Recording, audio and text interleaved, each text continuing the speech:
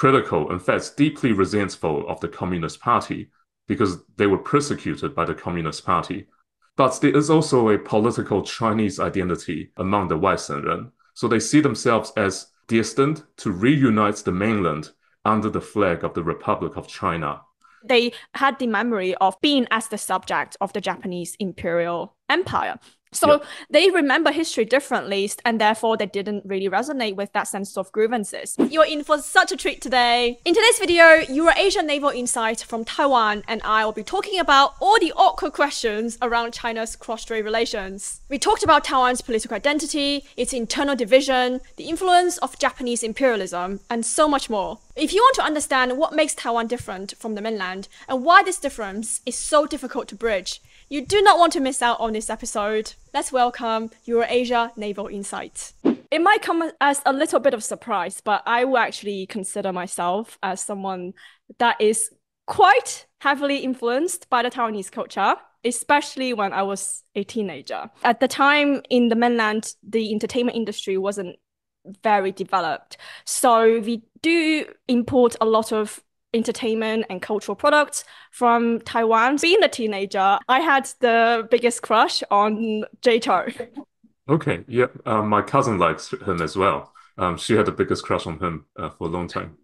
Yeah, I know. And I find that culture very resonating. Even when I moved to the UK, I also went out with a Taiwanese person, and that further added up my sort of relationship, like little relationship with Taiwan. When I went to the UK and things started to become a little bit different, people would start to tell you different things, especially being a political science student. And they will ask me opinions on, oh, what do you think of Taiwan? And why do you think Taiwan should be a part of China? And they would come to debate me about it. Right. And that was when the time it all became very, very confusing. It also gave me chills to admit this. I actually went through a period of time when I actually would be very rebellious. I would tell my parents, oh, if Taiwan is a part of China, then why it has such a different passport? Why do we have to apply for a visa when we visit Taiwan? Why does it have a different government? And of course, I would got a lot of pushback from them. Yeah. And then I also went through a period of time when I also would want to believe that stand with Beijing's point of view, but I also was super afraid of what my friends would think. I would be afraid that if they would judge me and if I would lose them. So that was what I went through. And I think now at this point, I feel like I've gotten more confident. I'm a lot more detached from this entire debate, that I'm at the place that I could be confident enough to say, you know what, I actually identify with Beijing because that's just who I am. That's just the kind of culture that I came from. It's not necessarily about what is right or wrong. It is just what my experience was. But I also feel like, intellectually speaking, I still find that the case for Taiwan equally understanding, if not more convincing. What makes you say it's more convincing? Just one of I guess intellectually speaking, it's more like there are many arguments that were made for Taiwan, right? One being that, well, just because you said Taiwan wasn't a country doesn't mean that it is not a country. Like, they're just sort of using this compartmentalized thinking. It has an independent government and passport and entire media system, jurisdiction. So it just means that it is functioning as an independent country. So the fact that you didn't acknowledge that doesn't mean that de facto speaking, it is not. Sort of like, okay, yeah, that kind of makes sense. But still, I don't want to agree with you. Yeah, what you're really saying is it shouldn't be an independent country. A country requires recognition to a certain extent. You're not saying that Taiwan can't function as a country. You're basically agreeing that it can, but it's about whether it should. That is exactly where this debate can't end, right? Because if you just sort of compartmentalized what Taiwan means, then you would just talk about Taiwan out of the entire international context. The tension I mentioned is the nuance that I think would be interesting to dive into. Question over to you. Would you consider yourself as a Chinese or Taiwanese? And again, how important do you think this difference is? I consider myself both Chinese and Taiwanese. I will say, though, in English, the word Chinese is not very nuanced. It's kind of like a sweeping label. Because, overseas Chinese, for example, in the United States, or Singaporeans, for example, Malaysians, they would call themselves Chinese, but not in a political sense. So they're not a citizen of the People's Republic of China. Okay. What they're saying is they're ethnic Chinese, they're cultural Chinese. And in Chinese, we do have different terms between political Chinese, so people who are part of China, who are member of the Chinese state. The term for this is 中国人, and the cultural Chinese is 华人, which is loosely translated as a member of the grand culture. So in Taiwan, the answer you get will depend on which label you're asking about. If you ask people whether they are 中国人, many will say no. In fact, I think most would say no, especially most of the young people. Some might say yes, and it's not an insignificant minority either. You'll get quite a few people who would say yes. But that's a much more controversial question than if you ask, are you a 华人? Are you an ethnic Chinese? The vast majority of people will say yes. There might be some exceptions, but those people are seen as on the more extreme end of the pro-independence, nativist points of view. So I do consider myself Chinese in both the cultural and political sense, but I also consider myself Taiwanese. I think everyone in Taiwan, the vast majority would consider ourselves Taiwanese because we're exposed to the food, the entertainment culture, as you just talked about, the exposure to the political system, the highly partisan political system, which is kind of intrinsic to the Taiwanese democratic culture. So how do you reconcile the difference between identifying as politically Chinese and politically Taiwanese? I do technically see Taiwan as a part of China, maybe not a part of the People's Republic of China, but as part of the civilizational state that is China. Who is your biggest influence when it comes to your political identity? May I ask? I've got to think about that for a few seconds. There's a range of different influences. So there's my education. So when I was growing up, I undertook my education at a time before the Democratic Progressive Party came to power and started changing everything. Mm-hmm. So my education is full of, I suppose, traditional Chinese subjects. The classes that I take would make reference to Chinese myths, stories, and histories. I remember receiving this massive encyclopedia when I was growing up. It's an encyclopedia of the world. It's contained maps of different continents. When it showed the map of Asia, it would show that the Republic of China, that is controlling Taiwan, actually claims the entirety of mainland China. The People's Republic is not even on there. Okay, so we control the entirety of China, including Mongolia, by the way, which the PRC does not claim. And our capital is at Nanjing rather than Beijing, because that was the capital of Chiang Kai Shek before he and his forces retreated to Taiwan because they lost the war, the civil war, that is.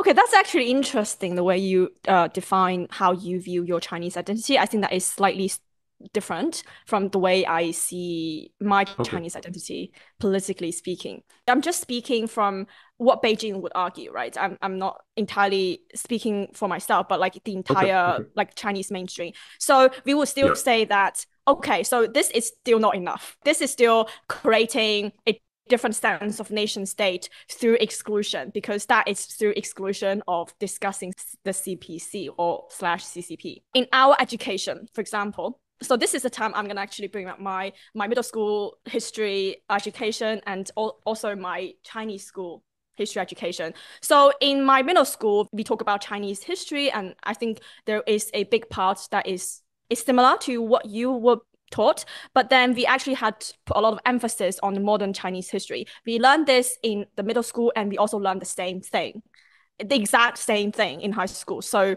like the school really wanted us to learn this, like to really learn what being Chinese mean. Being Chinese means that what CCP, the people that it is leading, went through during the entire century of humiliation, and as well as the Civil War and the things that it was trying to build after 1949. Very much centered on Marxism, the history of CPC. So that was the kind of history that we were taught. I just remember that this was like such an important part of our history curriculum. This is still political, right? So the fact that what you learned in Taiwan didn't mention CPC or how the KMT lost the war for us is like, oh, okay. So that is still, that's not right. That's not the whole thing. That's not the main thing. So there are similarities between what I went through as I progressed through the Taiwanese or the Republic of China education system in the 1990s and what you just described. There's actually overlaps with parts of what you just talked about, but there's also differences. My family are what the Taiwanese refer to as 外省人, which literally means people from outside of the province. So 外省人 are descendants of either Chiang Kai Shek's army after they retreated to Taiwan, after they lost to the Communist Party, or the refugees that followed that army. In fact, mostly the refugees, I believe. And they're usually like landlords or the wealthier class. They would be persecuted by the CCP if they get caught by the Red Army. So they follow Chiang Kai Shek back to Taiwan. 外省人 are deeply critical, in fact, deeply resentful of the Communist Party because they were persecuted by the Communist Party. But there is also a political Chinese identity among the 外省人. So they see themselves as destined to reunite the mainland under the flag of the Republic of China. Although in more recent decades, they realize that this is probably impossible militarily, and that unification can only occur on the terms of the Communist Party. Okay, 本省人 are people who did immigrate to Taiwan from mainland China, but they did so hundreds of years ago, during the Chen dynasty or during the Ming dynasty. So they immigrated from Fujian province, carrying with them their local dialect rather than the standard Mandarin that we speak now. My wife is actually 本省人, so they speak the Mainlander dialect, which is a local dialect in Taiwan and also the Fujian province. They also speak Taiyu, which is a widely spoken dialect in Taiwan that mainlanders just cannot understand, and I can't even speak or understand most of it myself. My family supported pro-mainland candidates during elections. There's this man, a political personality named Li Ao, back in the late 1990s and the early 2000s. More like throughout the 1990s and the 2000s, Li Ao is a prominent historian and political commentator. Li Ao supported unification, immediate unification with the mainland by surrendering to the Communist Party. And many of my family members, from my uncle to my auntie, they listened to Li Ao religiously. And my auntie even voted for Li Ao in the year 2000 presidential elections when Li Ao stood for office. He had no chance of winning, by the way, so that was a wasted vote, but shows where their sort of political views lie. Yeah, I just have a immediate comment when you mentioned Li Ao. Yeah. Like, it's just funny that you mentioned Li Ao because, you know, in the Chinese mainstream environment, ecosystem, obviously, we do not allow any dissenting opinions on Taiwan. It is sort of just like our political boundary. Like, this is a firm boundary, like no one can cross. If you cross, you'll be in trouble. If you look on content on Chinese video platform, which is called Bilibili, on Bilibili, you will see people quoting voices from Taiwan to justify, to even further enhance our position. The only Taiwanese speakers that you will be seeing on this platform is Li Ao. Li Ao is the person that my dad would constantly quote to me. Like, he will be, obviously my entire family is very much, you know, with Beijing. So, and whenever we are talking about this topic, my dad would quote Li Ao. He would be like, oh, you know, there is a Taiwanese thinker and teacher in Taiwan called Li Ao, and he actually made this XYZ comment. I think that Li Ao once said something in a debate with DPP leaning students, and the student was asking Li Ao, so why shouldn't we allow a referendum in Taiwan to vote to decide if Taiwan could be independent? And Liao was like, oh, no, you know, if there's a referendum in Taiwan, then maybe we could have a referendum in China, so to decide if Taiwan could be independent. Right? So, and that was the comments that was like constantly being quoted in the Chinese media, like, look, this is what Taiwanese think leaders were saying. But when I actually look at what Li Ao represents in Taiwan, he was the member of the New Party, right? Yes, that's right, the New Party. So that was like a very infamous, unpopular party in Taiwan. Right? It was, yes. It had very little of the votes, like 2 or 3% at its peak. Yeah, the things that the new party was proposing was pretty radical. Immediate surrender. Don't care about, you know, changing to a one-party political system.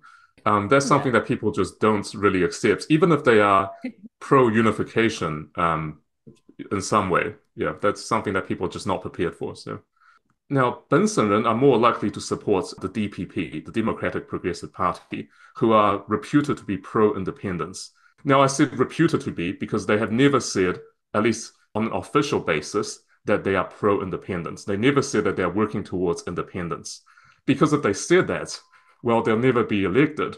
Because people know if they elect them, then there'll be a war, and nobody wants that.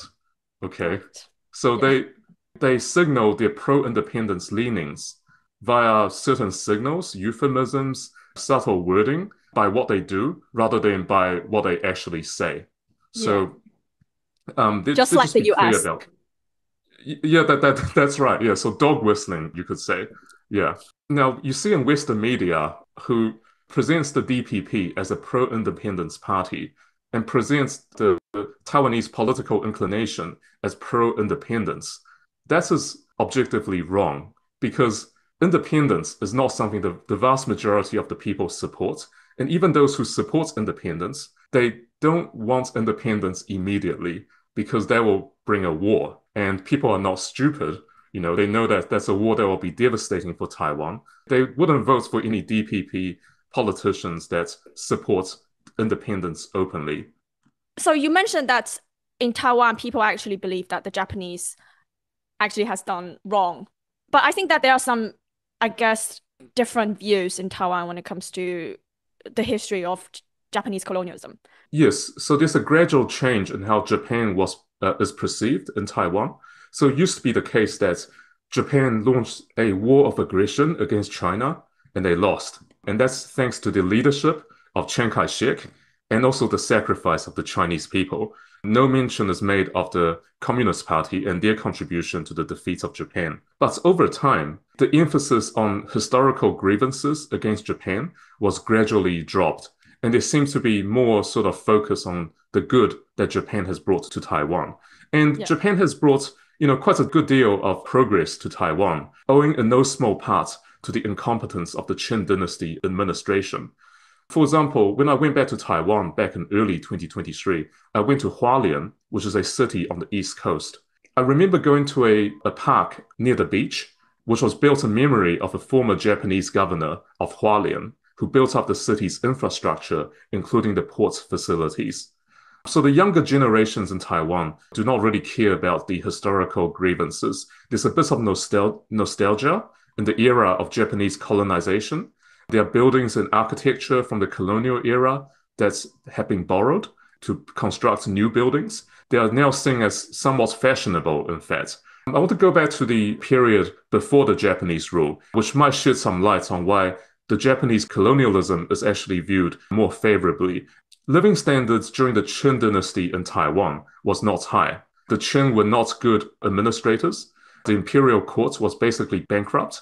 There was no infrastructure, no roads, or no real public service in Taiwan. So people remember the Qing dynasty for its failure to enforce law and to promote prosperity.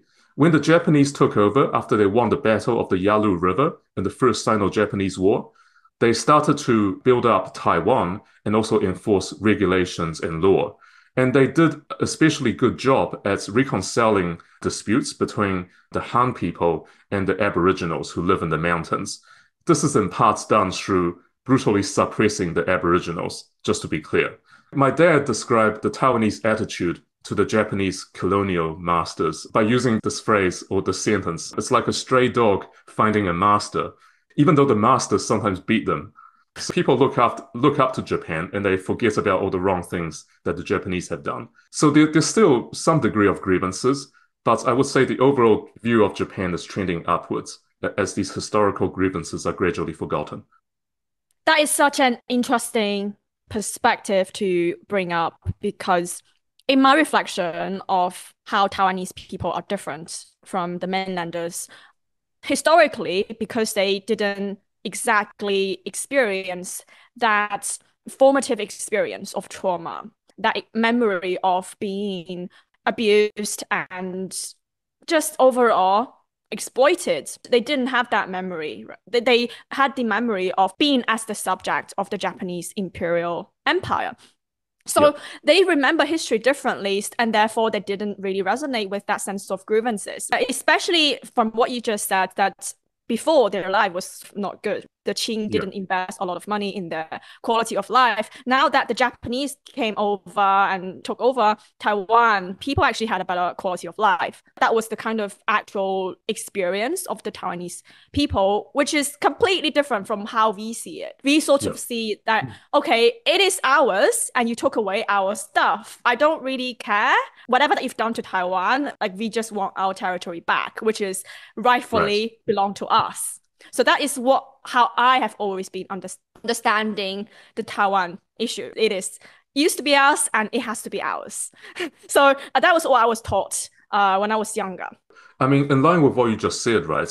外省人, so people who followed Chiang Kai Shek's forces to Taiwan, they tend to have a slightly less favorable view of Japan compared to 本省人. And now I have a picture of, in Taiwan, the Taiwanese identity actually means so many different things. It has the Taiwanese identity of the 外省人. Then you also have Taiwanese identity as the 本省人, and they all have different nuanced views on Japan, on unification, on politics overall. So it's a very multifaceted subject. It's not like an overarching pro-independent identity, a Taiwanese identity. Is that right? Yeah, that's right. I will say though, what I've talked about today might downplay to a little bit the pro-independence forces that do exist in Taiwan. You have to ask like a pro-independence person to get their view on, whether Taiwan is a separate country to really fully understand that perspective. Which is exactly why I'm interrupting my own episode and let you guys know I am looking to have a conversation with someone who believes Taiwan is and should be independent. If you know anyone who is interested in exploring this perspective with me, please hit me up on my Instagram or over email. Information in the description box. Now back to the episode. Right, so when Taiwan became a democratic, so KMT has to evolve and change, right? Previously, KMT was very much like, we are Chinese, political Chinese, and we represent the political Chinese.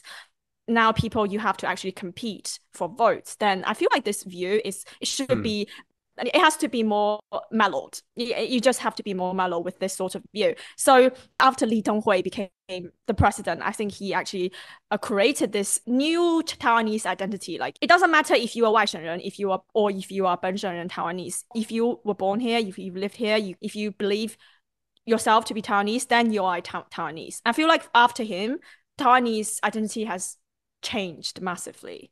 I think that's right, or at least Li Denghui's election means that pro-independence or sort of nativist voices are now more allowed, whereas during the period of martial law, that's not allowed. There's this sort of built-up anger and resentment among the nativist or pro-independence activists that has been building over time. And once Taiwan became fully democratized, these voices, they became loud because they are backed with anger. So during the period of martial law, right, the narrative is to unify the mainland because we are Chinese and the government is the legitimate ruler of all of China. So pro-independence voices, they go against this dominant narrative. And the KMT, they were not very good with tolerating dissent. They cracked down on dissent brutally, just as bad, if not worse, than the Communist Party during certain periods. The KMT would just arrest thousands of people for voicing either leftist or pro-communist views or who voice pro-independence views. Originally, the pro-independence movement, when it got started in the 1970s or 80s or so, it wasn't actually bellicose, so they weren't warmongering by any means. They were calling on the government to abandon the unification of the mainland by military means, because they know that it's impossible. Are you crazy? So they were actually pro-peace in a certain way.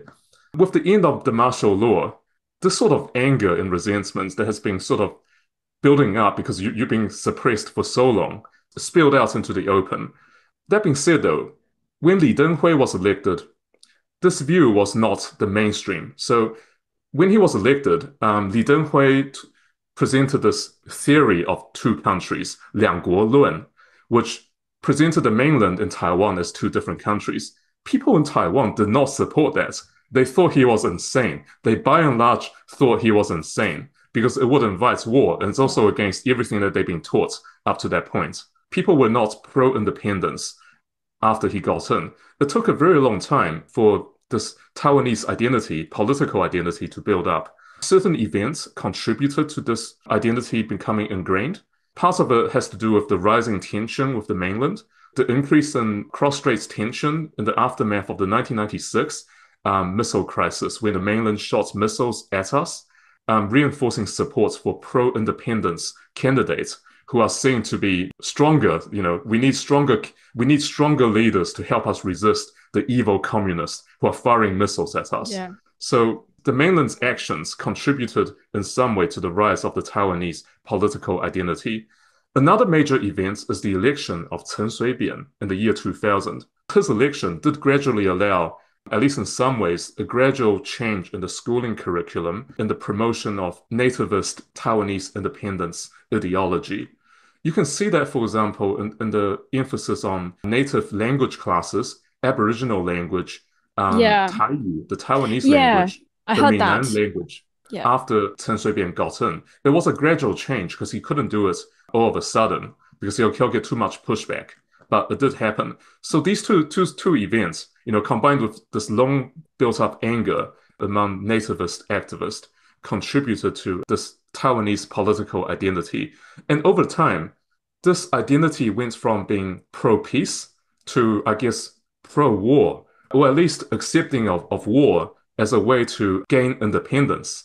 I read something on a book by an American scholar, and he wrote a very extensive study on how Taiwanese identity has changed over time. And there's a fun fact that I learned, which is that during the 本省人 time, so that was before the Japanese took away Taiwan, there was no such thing as Taiwanese identity. There was no this overarching identity like Taiwanese identity. People lived on an island only identify themselves as home village, in terms of where the village, the home base that they want. So let's say you live in this village and you are originally from, let's say, Mainland or Fujian or Shantou. They were like, oh, I am in this village and I originally came from, Shantou. That was how they actually self-identified as before Japan colonized Taiwan.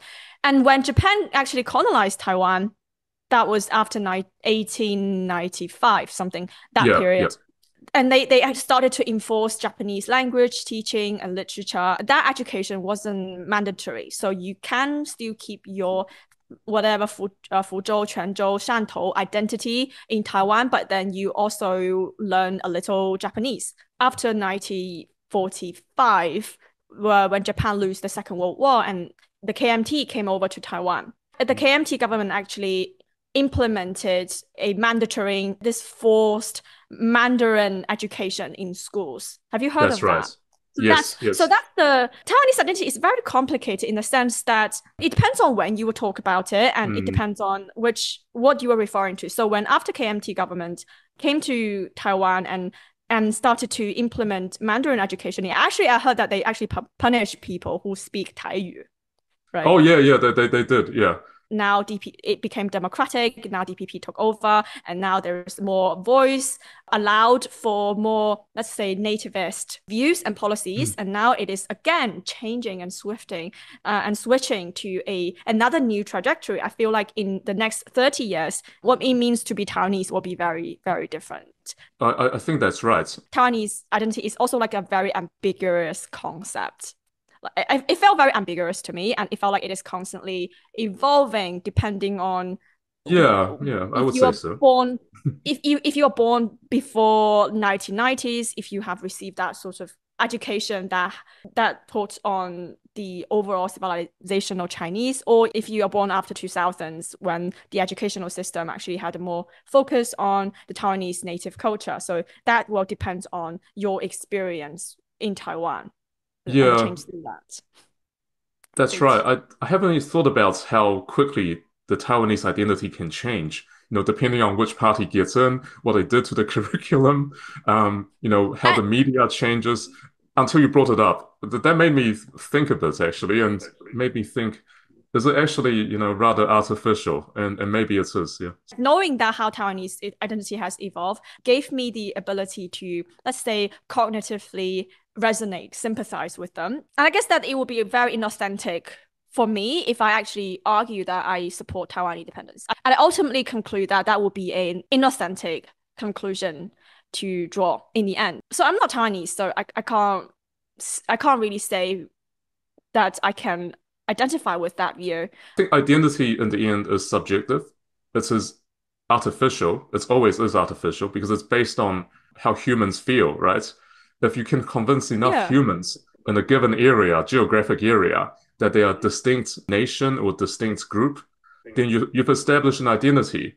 And you can say, that's illegitimate or artificial, but it is what it is. It's always been that way. Yeah. Yeah, that's what I think. I think that's the thing that really gave me clarity was exactly this. History and identity and all of these things are interpretations. And it is through interpretation that we learned what our worldviews and what our viewpoints and values are. We sort of compare the moral position of China and the US. For mainlanders, we say our military soldiers, we will absolutely sacrifice our life to fight for our motherland territory to win Taiwan over. We will be willingly lose our lives for this war, even though Taiwan might potentially have the military support from the US. Whereas US, they don't have a moral strength and reason to actually fight for Taiwan to their death. Who would reasonably do that? Fighting for another place that you are evenly emotionally attached to. That's the sort of the argument from the mainland. People who are not directly involved in the China or Taiwan, their opinion on this issue is not their opinion. It is basically whatever the media or the government want them to know. So they don't have an opinion, essentially. So whenever like American like redneck-ish profile users commenting under my video, like saying like whatever that they wanted to say on Taiwan, like, oh, go back to your China, whatever. But I thought like, you know what the hell you're talking about. Like, shut up. My worst part of me wanted to think that. The American mindset is this, right? Not every American, obviously, but many of them. They will look at a foreign country or foreign land and they conclude, and the media tells them, hey, these are our friends, all right? We better supply them with weapons and security guarantees and we'll come and promise to defend them if they come under attack. And when push comes to shove, right? They'll send them a lot of support in the beginning, like what you see with Ukraine. They'll send them weapons and money and diplomatic supports in the United Nations.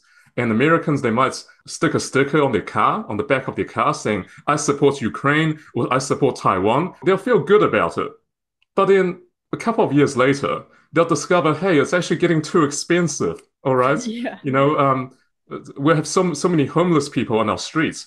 The prices of everyday items are going up. Why are we sending money overseas to support these people that we don't really know much about when life at home is actually getting worse? Yeah. And then they start to talk about their friends a lot less. And they start to talk about why they maybe shouldn't support them anymore. We should start cutting back on the funding so that we can have more for ourselves because that's what matters. Interactions between countries and countries, it is all about where your interests lie. I don't necessarily think that the US really cares about Taiwan and being friends with Taiwan. Before Taiwan turned democratic, Taiwan, like KMT, was a one-party dictatorship, right? Yeah. So like, you still supported Taiwan because you want to be against China. So it's kind of like the logic of whoever is the enemy of my enemy is my friend. I think we haven't seen the final chapter. Do I think, unification can happen peacefully?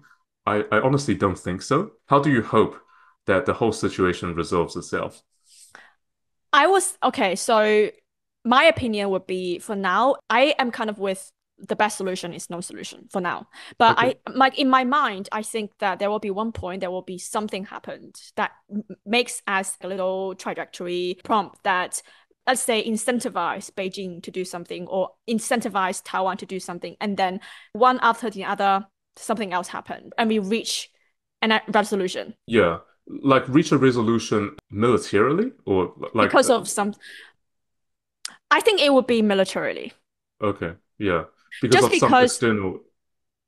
Yeah, just because of some external events that triggered that happening. I can't see how the Beijing's agenda could be supported by the Chinese people. And that's like my honest opinion. I can't see how both can align politically. So there has to be some kind of external force that prompts something to change, right? Yeah. I agree. Yeah, I just hope if something does happen, and I think it's more likely than not in my lifetime, it can just happen very quickly. Yeah. Yeah, I'll be very disappointed. I'll be very saddened if you have a 2-year war like you have in Ukraine, and just Oh God. Yeah. um, I think that's just a terrible outcome, and it just shows, Yeah. yeah, it shows what happens when you believe in idealism and false promises over, well, common sense. Are you okay? Yeah, yeah, I'm fine. Um, feel a bit embarrassed. Yeah, No, no. This is a very sensitive topic, and I think that it's also very close to heart for many people. So yeah. I'm really glad that you shared, as well as your wife and your father as well. Thank So I'm you. really Yeah, glad that we got that from you. yeah. Thank you for taking me to your show. And this has been a um the last couple of minutes has been a bit cathartic. If you heard that word before. Yeah, bit of an outpouring of emotions, which I wasn't planning for. Yeah, I